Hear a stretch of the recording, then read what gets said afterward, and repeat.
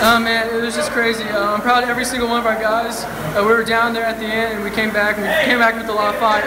I'm proud of every single one of our teammates, and I hope we bring that same kind of enthusiasm tomorrow and we win the ship.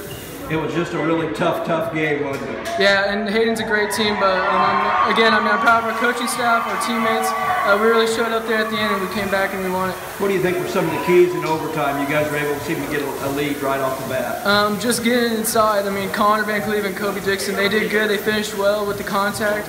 Our posters did really good. It was a whole team effort, though. It was our guards getting to the post, and it was our post finishing it, and then playing good defense there, too. And you got some defensive stops at the end, too. Yeah, yes, sir. Well, congratulations. Thank you.